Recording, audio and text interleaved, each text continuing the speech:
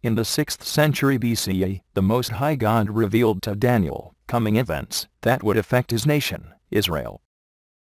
In the year 539 BCE, Cyrus the Persian, also called Darius the Mede, would establish the Media-Persian Empire.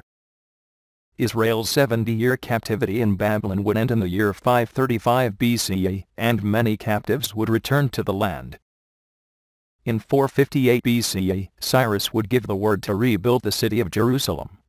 This word would initiate a 490-year period leading up to the anointing of Israel's Messiah, followed by his crucifixion in the year 33 CE.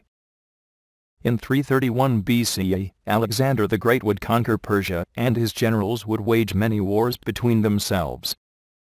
Thus, between the years 171 and 165 BCE, Antiochus IV would dominate Jerusalem for 2,300 days, speaking blasphemy against the Most High God.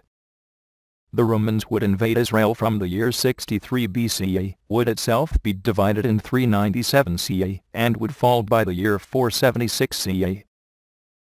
In the year 33 CE, the day before his crucifixion, the Messiah Jesus would refer to these prophecies of Daniel, saying that some of those then alive would see the temple destroyed.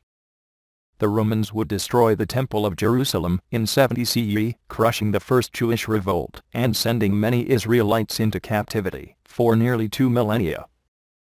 In the far future, Israel would be regathered. An evil dictator would arise during 3.5 years of tribulation.